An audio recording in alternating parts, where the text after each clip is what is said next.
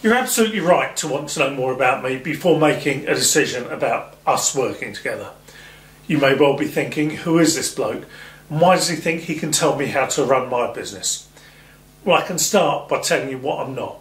I'm not an accountant, very useful people, but accounting is different to finding and keeping customers.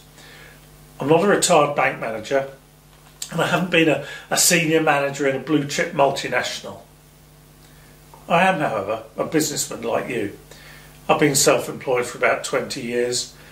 I've been a one-man band and managed 120 plus staff in a £12 million business.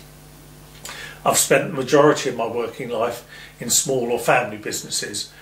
I know what it is to watch my employees go home with a wage packet and worry about how to pay my own mortgage. I have also enjoyed good times and success, and in a variety of business environments. And I became a business growth advisor almost by accident. I found that I was good at it, and that my career to that point had in effect been a decades-long training course in business support. I do firmly believe that until you've walked in the shoes of an entrepreneur, you cannot fully appreciate the journey.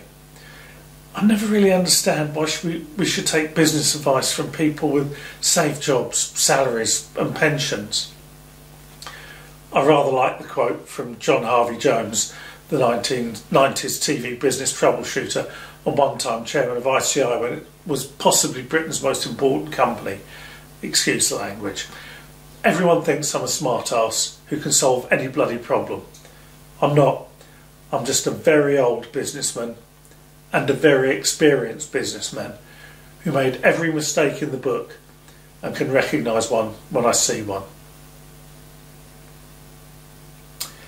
I am independent and I have a lot of business experience, good and bad.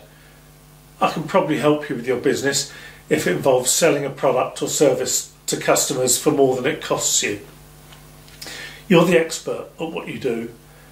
I help with the business of running a business.